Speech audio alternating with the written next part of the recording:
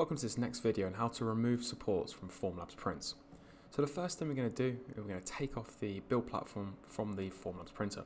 In this case this is a Form 2, but obviously the process can be the exact same between the Form 2 and the Form 3. As soon as this build platform is off, we're going to go put it into the form wash. The material that's being used is the castable wax. This is the continuation of the carburetor that we're going through, we're getting printed, and then we're going to have casted into a metal component to be used on a motorbike. So we can see this is what it currently looks like. It's got the support material on and it's still attached to the build platform. So there's going to be a few different ways you can actually attack a Formlabs print. And the first thing you have to do is actually to take it off the build platform itself. Due to the fact we're using the full raft option, it's nice and easy just to pop off. With larger components such as this one, I tend to find it's a little bit easier if we actually remove the raft first as an entirety. So you can see I'm using the scraper, working my way around and just applying pressure so we can remove it off.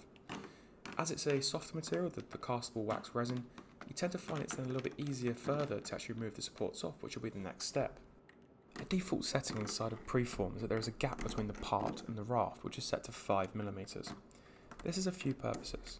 So it allows for the IPA, when it's inside the form wash, to actually transfer through the support material and clean it up. And also when I'm going through and removing it, as you can see here, I've got a little bit of leeway, a little bit of room that I can use to make sure that I'm not going to be inflicting the design itself. Now that the raft is gone, I'm going to start going through and actually removing off the support material itself. So for any detailed areas, it's usually a good idea to use the flush face cutters. It just allows you to actually remove the support points as close to the part as possible. However, if you feel it's going to take quite a bit of time, or if you have got a larger piece like this, where the majority of it hasn't actually got those small areas on it, you can go through and just peel them off by hand.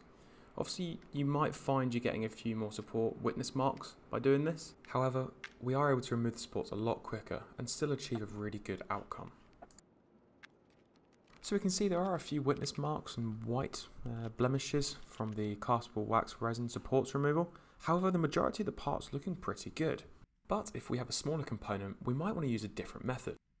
So let's take this as an example. So we can see how small this is actually inside Preform, which is Formlabs' slicing software. So I've gone through, I've applied the supports, and now what we can do is we can actually edit these.